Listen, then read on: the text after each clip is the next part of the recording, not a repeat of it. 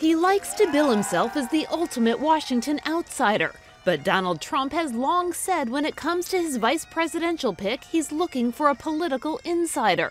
Someone with enough experience and knowledge of Capitol Hill to push his agenda through the jungle of Congress. That's leading many to wonder whether former House Speaker Newt Gingrich, who hit the campaign trail with Trump in Ohio Wednesday night, is the leading contender. And I'm not saying anything, and I'm not telling even Newt anything, but I can tell you, in one form or another, Newt Gingrich is going to be involved with our government. That I can tell you. Gingrich, who launched his own presidential bid 4 years ago, was the architect of the Republican Revolution of the 90s. He became an informal Trump advisor and brings a wealth of policy ideas and connections to the table. But he also brings baggage, and at 73 is even older than the nominee himself.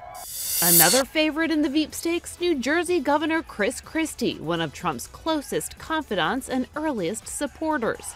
America needs a strong leader who's going to restore American strength around the world, and Donald Trump is that man.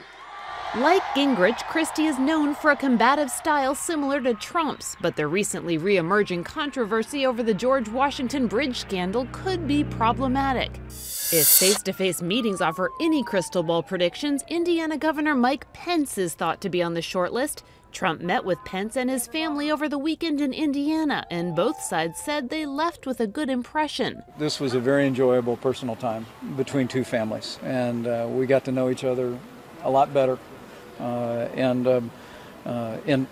As nothing was offered, nothing was accepted.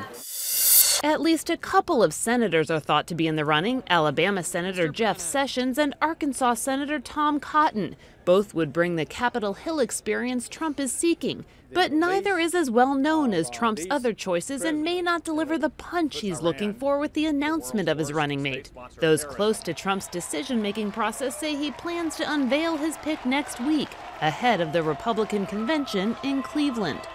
Kelly Daschle, Associated Press.